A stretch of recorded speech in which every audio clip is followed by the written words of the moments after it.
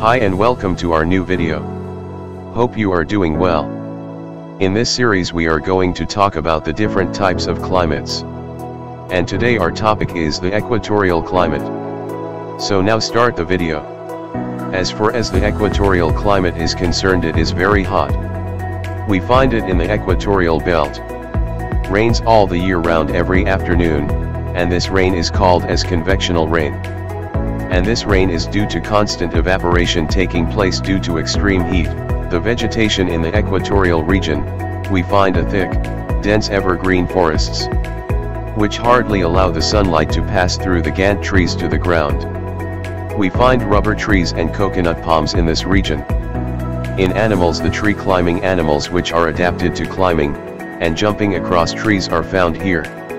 The monkeys, tree frogs, and tree lizards can be seen in large numbers in areas with dense forest. People of the equatorial region. The extreme heat forces the people to wear light clothes, and to take cool drinks, like coconut juice, and curds. The hot, moist climate does not allow the people to be active or work well.